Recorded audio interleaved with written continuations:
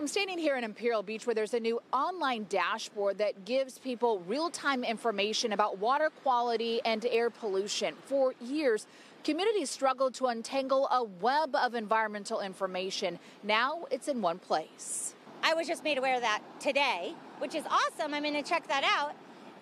But until there's a huge solution, a site is great, but we still know that there's poo in the water and toxic.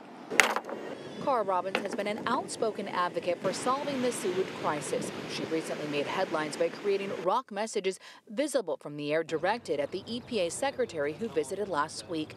Meanwhile, today the County Air Pollution Control District announced they're continuing to distribute free air purifiers to affected communities. Now, while the air purifiers and dashboard does not solve the underlying infrastructure problems, it does represent a significant collaboration between the county and UC San Diego's Resilient Shield, a CDC-funded team of researchers and medical experts who've been working behind the scenes for 2 years.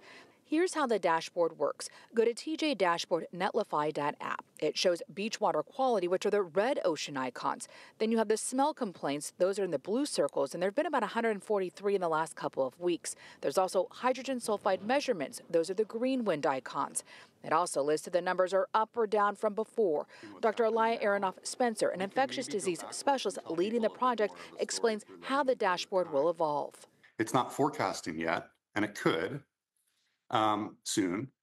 Where is the smell going to go? How long will it last? Is this dangerous over here but not here?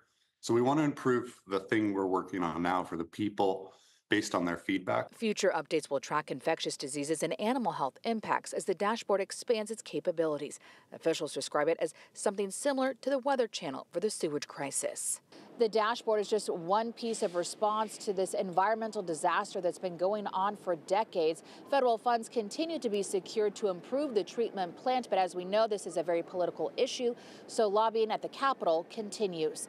If you'd like to apply for an air purifier, go to CBS8.com and click on this story. Reporting in Imperial Beach, Abby Black, CBS 8.